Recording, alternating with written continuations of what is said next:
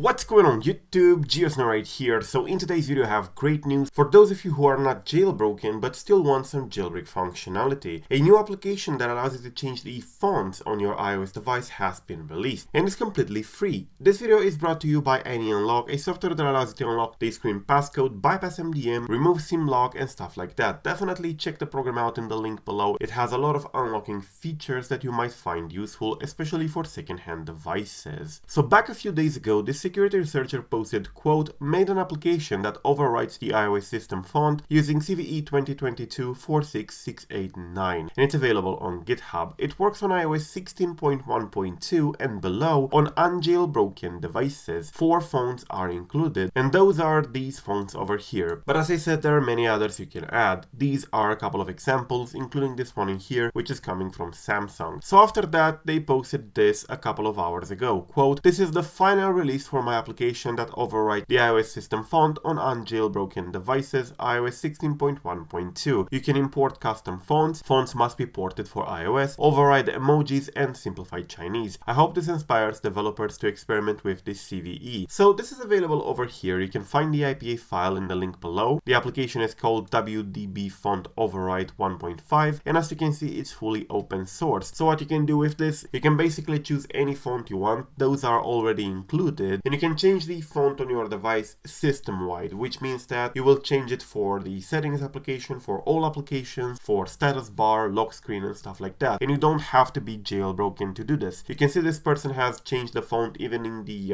App Store, and on the messages application, music application, it changes the font system-wide. So yeah, it definitely looks pretty cool. And you can do this without jailbreaking your device, which means there will be no jailbreak detection involved. And it also means that you can do this on all these iOS versions in here. iOS 16.2, which is currently the latest version available, is not supported. However, 16.1.2, the second to last version, is supported. And all of these in here are supported as well, including iOS 15 and iOS 16, which means you can have a lot of fun changing your fonts, even up to almost the latest version. The application is completely free, and it is indeed fully open source. You can find it in the description down below, and you can find the IPA here on the assets. So you can sideload it with Sideloadly or with AltStore and stuff like that. So yeah, definitely check this out. It's pretty nice, and it's a way to change your fonts without much fuss and without jailbreak detection. It works on all devices, including the A12, A13, A14 and so on. Thank you for watching. I am Geosnow, and peace out.